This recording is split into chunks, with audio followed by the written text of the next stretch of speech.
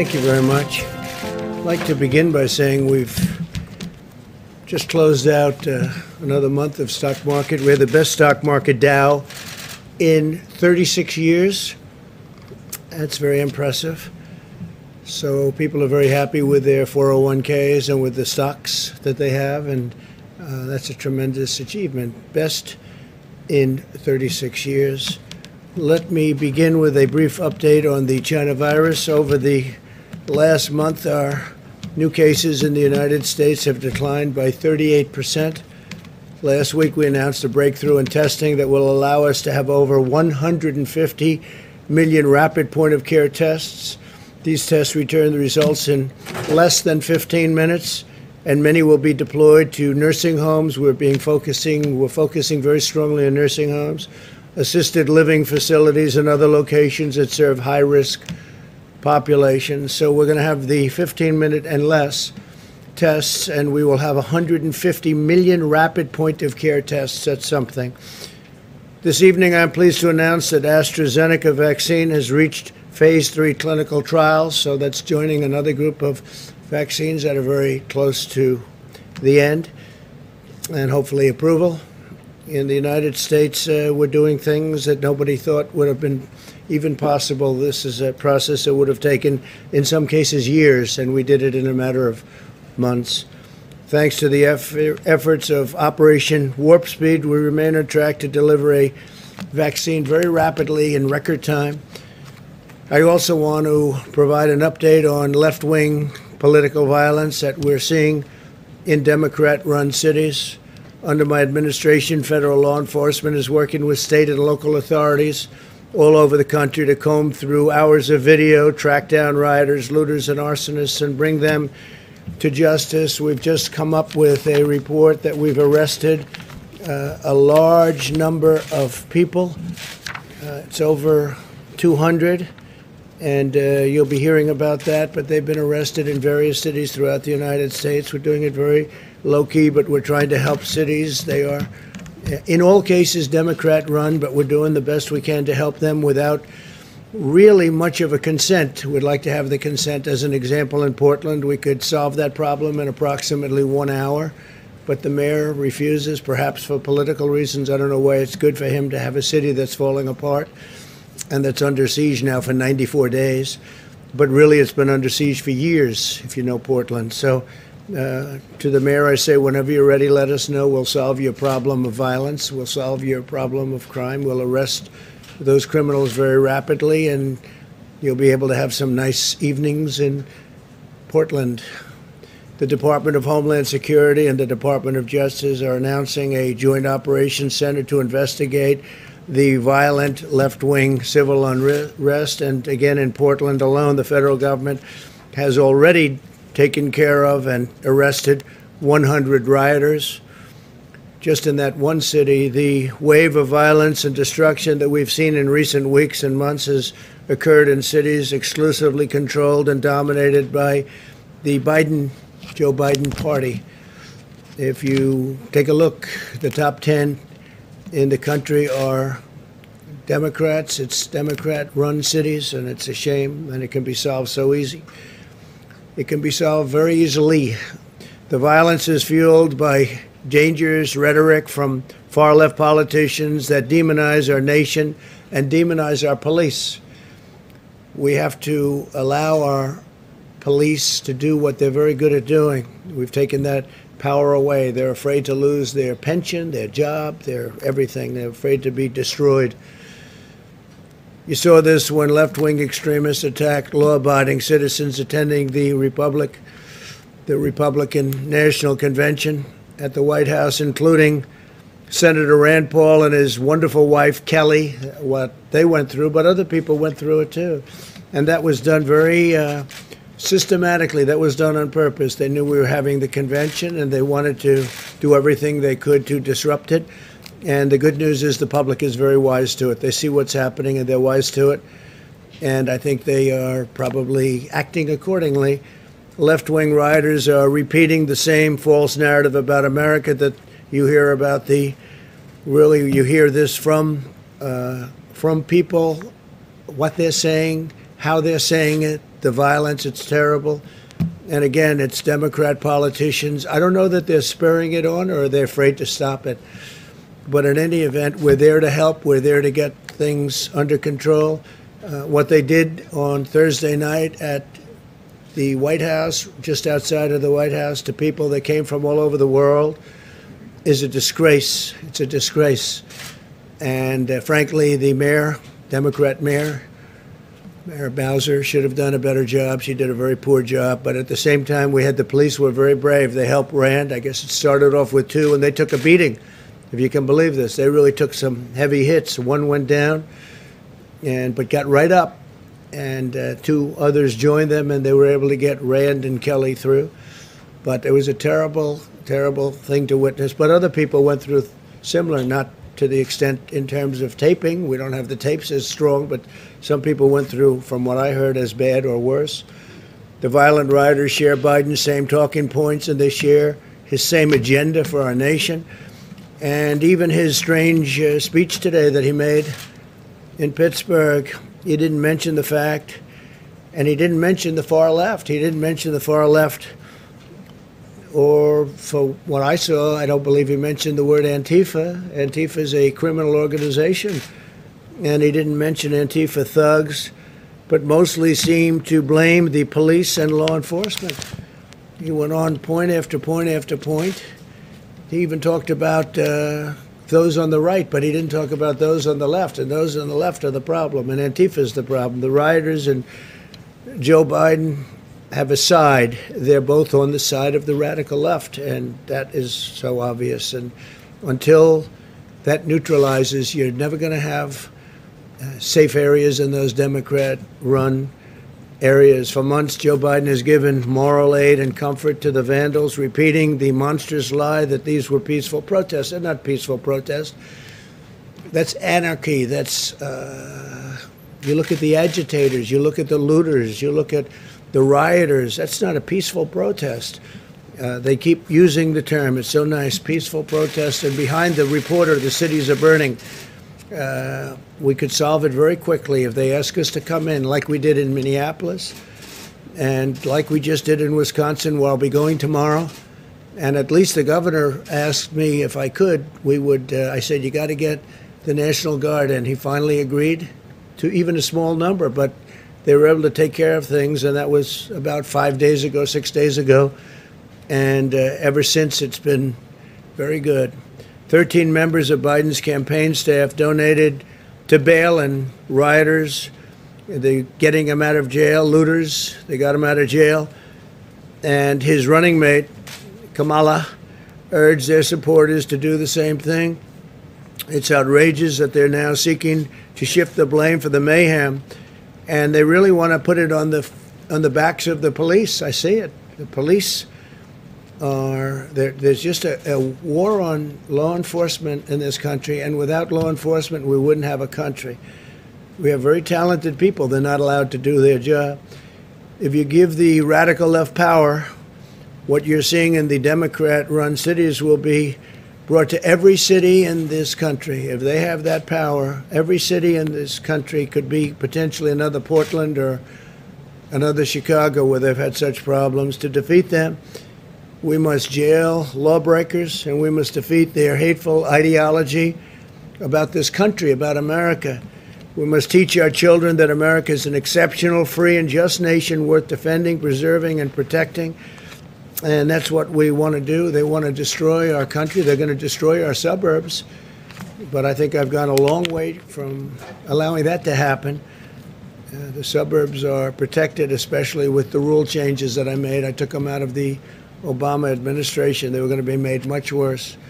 What we're witnessing today is a result of left-wing indoctrination in our nation's schools and universities. Many young Americans have been fed lies about America being a wicked nation plagued by racism. Indeed, Joe Biden and his party spent their entire convention spreading this hateful and destructive message while refusing to say one word about the violence. They didn't even discuss law enforcement, the police. Those words weren't mentioned. 2 words that were taken out were the words under God, two very important words in the Pledge of Allegiance in their caucus. I guess they did it twice. They took it out of their Pledge of Allegiance. I heard it the one time, and I said, that's strange. That's a big change. I figured they maybe made a mistake. Something happened. No, they didn't make a mistake. Then they did it later on. So they took the word, essentially, they took the word God out of the Pledge of Allegiance. We're not taking the word God out of anything. We're not taking it out of our Pledge of Allegiance, and we're not taking the great word God out of anything. At our convention, we highlighted law enforcement heroes and repeatedly emphasized that violence has no place in American political discourse. The left's war on police, faith, history, and American values is tearing our country apart, which is what they want. They think it's good, but it's gotten out of control. They're unable to control this radical left crazy movement, but we can control it very quickly, very, very quickly indeed. The only path to unity is to rebuild a shared national identity focused on common American values and virtues, of which we have plenty. This includes restoring patriotic education in our nation's schools, where they're trying to change everything that we've learned. What we've learned, in fact, what most of you have learned, they want to change it. They want to change it for whatever reason. Cancel culture, whatever you want to call it. At the same time, we must strictly and fully enforce our law and have no tolerance for anarchy and no tolerance, zero, for violence. Anyone who breaks the law should be arrested, prosecuted, and punished. This includes targeting law enforcement efforts to focus on Antifa, the left-wing domestic terror organization. The mission of Antifa is to spread terror in the U.S. population with the goal of getting Americans to give up to their agenda. This is how terrorist organizations have always operated. Biden won't even say the name Antifa. I don't believe he said it today. He made a speech, and he didn't mention that. He mentioned others, but he didn't mention Antifa. He mentioned law enforcement and mentioned the police, and but he didn't mention Antifa. I wonder why. And if he cannot name the problem, there's no way that he'll solve the problem. You don't name it, you don't solve it. In fact, Biden would give Antifa exactly what it wants, the far left policy agenda it's asking for. And if that happened, we don't have much of a country left. If you give violent extremists what they want, the violence doesn't go away. They gain new power to spread the terror nationwide. Most of our nation is extremely safe, by the way. You know, you only see the bad. You see Portland and Chicago, and you see what's happened in New York just in a very short period of time. It's horrible what's happened in New York. I love New York. I come from New York. And when I see, 4 years ago I left, and I could see that it was problems under this mayor. He's a terrible mayor, one of the worst. I can't say the worst. I mean, I've witnessed Portland. Hard to top him. But he's certainly one of the worst. And when I look at what's happening in New York, and I look at what's happening in the city, and so quickly, it happens so quickly, it's a shame. Biden's strategy is to surrender to the left-wing mob, which is exactly what he's doing. I don't think he even knows what he's doing, and give them control over every lever of power in the United States government. But when you surrender to the mob, you don't get freedom, you get fascism. That's what happens in all cases. You take a look at Venezuela, look what's gone on there, and other places. Biden is using mafia talking points. The mob will leave you alone if you give them what you want. That's what it is. The mob will leave you alone, give them what you want, but it doesn't work that way, because once you give them, they keep taking. What happens is you give and give and give, and you take, and they no longer respect you. And that's what's happened with the Democrats, because I actually think they've lost control of these radical left maniacs. I think they've lost control, because I don't think they feel that's helping them. When New York and Chicago and Portland, and you look at Oakland, and you look at Baltimore, and you look at so many different places, and what's going on there, the top 10 are all run by Democrats, and you can go a lot further down the list than 10. In America, we will never surrender to mob rule, because if the mob rules, democracy is indeed dead. The reason we're continuing to see violence in left-wing cities today is that liberal politicians, mayors, prosecutors, and judges are refusing to enforce the law and put the rioters in jail. These are rioters. These are dangerous people. These are killers. They kill a lot of people.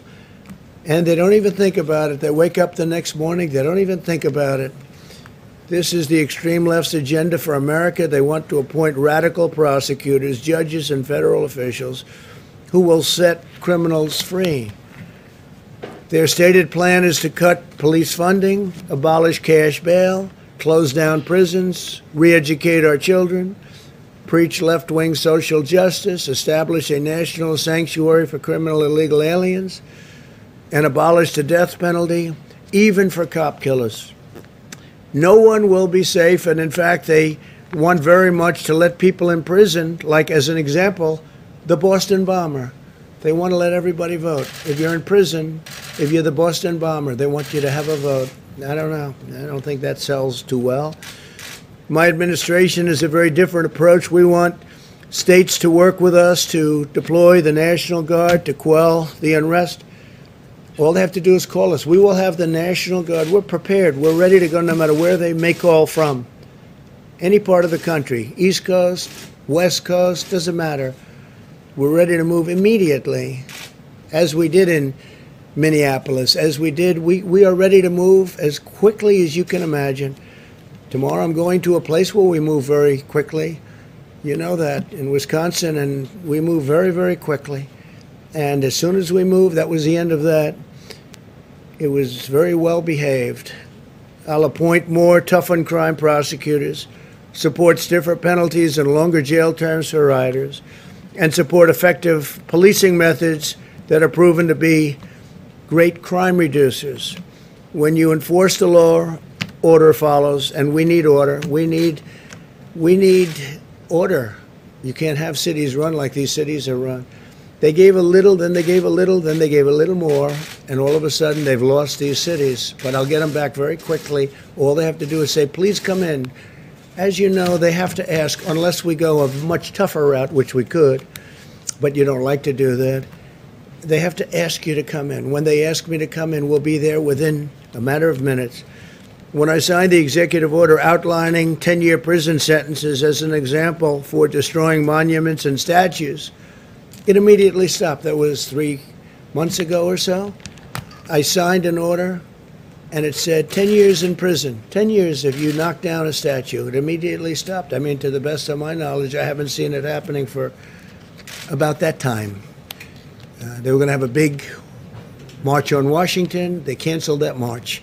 They said 10 years is too long. Before the outbreak of left-wing extremism, our strategy produced a historic reduction in violent crime. In the last 2 years of the Obama administration, murder increased 30% in major American cities, and we witnessed the largest 2-year nationwide increase in murder in over a half a century. In the first 2 years of my presidency, the number of murders went down significantly. Earlier this year, we announced that Operation Legend, surging federal law enforcement to cities plagued by violent crime, and we did a lot of it. We did a lot of it very quietly, but we did a lot. Since the beginning of Operation Legend, we have conducted more than 1,000 arrests and reduced the murder rate in Kansas City, which is one of the cities we targeted, by 1/3. Got it down 33%. In the last month alone, we cut the murder rate in Chicago in half. People don't know that, but we sent them in to Chicago without fanfare at all, but we cut it down in half. It's still far too high. And if they'd asked for full help, as opposed to just sending in some very talented people, we'd be able to cut it down to a very low number. While I am president, we will defend the rights of law-abiding citizens. We will honor the heroes who keep America safe, and we do. We honor our police. We honor our law enforcement. I have the privilege of having gotten, I guess, every law enforcement group in the country that I can think of. The sheriffs in Florida, all of them. Law enforcement in Ohio and Texas, North Carolina. I mean, almost no matter where you look, I think I've gotten all of it. We'll have to do a little study so I'm totally accurate, but I would say all of it. And the ones who didn't, I think we have to look at them. Where do they come from? So we've done a real job. We're ready, willing, and able to help these Democrat-run cities that are doing poorly. They have to call and ask. All they have to do is call. They don't even have to put it in writing. We'll put it in writing later. We'll get them in there, and we'll straighten out the city. very quickly, whichever city we may be talking about. So those governors that are responsible for a state that has a city that's got a lot of problems, call me, or the mayor can call me, and we'll be there very quickly. Tomorrow we're making that trip to Wisconsin. I think a lot of you are going to be going, and it should be very interesting. Should be very interesting, but we're proud of it because in 6 days, it's been like a different world. And it took place immediately. As soon as we surged, as soon as we went in, it took place immediately. Okay, please, thank you. Mr. President, are you giving any consideration, or did you give any consideration to the governor and mayor's request not to come to Kenosha tomorrow? No, because Kenosha was something we did a good job on. The governor didn't want us there. He didn't want the National Guard, as you know. He was very reluctant, but I give him credit because ultimately he said yes, and as soon as he said yes, the problem ended. But I have to see the people that did such a good job for me, and we're meeting with numerous people, and we have tremendous support in the state of Wisconsin, so I promise them when it all gets taken care of, we'll go. Concerns, though, that it could exacerbate tensions and increase violence. Do you give any consideration Well, to it that? could also increase enthusiasm, and it could increase love and respect for our country. And that's why I'm going, because they did a fantastic job. As soon as I called and told them, let's go, the whole problem stopped. That was, what, 6 days ago? Yeah, Jeff? Mr. President, why are you not meeting with the family of Jacob Blake while you're there? Well, I spoke with the pastor, wonderful man, the family's pastor, and I thought it would be better not to do anything where there are lawyers involved. They wanted me to speak, but they wanted to have lawyers involved, and I thought that was inappropriate, so I didn't do that. But I did speak with the pastor of the family, who's a fine man, a wonderful man, and I think we had a great talk. And I may at some point, do that, but they did have a lawyer that wanted to be on the phone, and I said, no, that's inappropriate, but I just gave my best regards. But again, I spoke with the pastor. Yeah, please. I have a question on coronavirus, but first, you were just criticizing Joe Biden, saying he didn't mention the far left or Antifa during his speech today. You said you wanted to talk about left-wing political violence. Yeah. But I noticed you did not mention that your supporters were also in Portland this weekend, firing paintball guns at people, some form of pepper spray. So do you want to also take this chance to condemn what your supporters did in Well, Portland? I understand they had large numbers of people that were supporters, but that was a peaceful protest. And paint is not, and paint is a defensive mechanism. Paint is not bullets. Your supporters, and they are your supporters indeed, shot a young gentleman who, and killed him, not with paint, but with a bullet. And I think it's disgraceful. These people, they protested peacefully. They went in very peacefully. And I'll tell you what they're protesting. They're protesting when they turn on television or read whatever they may be reading, and they see a city like Chicago where 78 people were shot and 13 died, or a city like New York where the crime rate has gone through the roof, or a city like Portland where the entire city is ablaze all the time, and a mayor says, we don't want any help from the federal government. When these people turn that on and they see that, they say, this is not our country. This is not our country. That was a peaceful protest, totally. It was a supporter of yours, Go Mr. ahead, President. please. Yeah, go ahead, please. It was a supporter of yours, Mr. President. Are you going to condemn the It was a supporter of yours, Mr. President, Excuse me? who killed someone that is accused of killing Excuse two me? people. It's a supporter of yours. Saying, are you No. going to condemn the actions of vigilantes like Kyle Rittenhouse? Well, we're looking at all of it. That was an interesting situation. You saw the same tape as I saw. And he was trying to get away from them, I guess, it looks like. And he fell. And then they very violently attacked him. And it was something that we're looking at right now, and it's under investigation. But I guess he was in very big trouble. He would have been. He probably would have been killed. But Do you think- it's under investigation. Do you think private citizens should be taking guns? I'd like to see everything law from- enforcement take care of everything.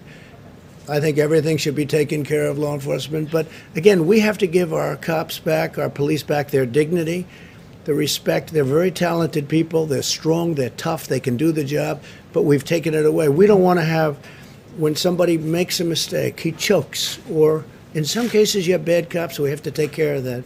In other cases, they choke. They have a quarter of a second to make a decision. And sometimes they make the wrong decision. If they make the wrong decision, if they make the wrong decision in the other direction, they're probably dead. So they choke sometimes. And that goes on the evening news for weeks. And the thousands and tens of thousands of great things they do, nobody covers that. Nobody writes about that. But if they make a mistake, and again, the bad cops, everybody agrees they have to be very tough on bad cops. But sometimes you have a cop or a police person who is a good police person, right? Good. But they choke. The timing, and they go through this, and they study this, and they work on it all the time. They literally have a quarter of a second to make some of these decisions. And they make a wrong decision, and it's very devastating. But I will say this, I honor law enforcement. We wouldn't be here right now if it wasn't for law enforcement. We have to stop this horrible left-wing ideology that seems to be permeating our country. And basically it's weakness. It's weakness on behalf of Democrat politicians. The Republicans, we don't have problems. You take a look at our cities. Our cities are doing very well. They're safe. They're secure. I spent a lot of time in Texas, as you know, just a couple of days ago, and I was with the governor of Texas, Greg Abbott. He was explaining they wouldn't put up with it for a minute. They just don't have the kind of problems that other people have. Thank you very much. I appreciate it. Mr. President, I'd like to finish my question if you could come back, please, since you did not let me finish my question, Mr. President.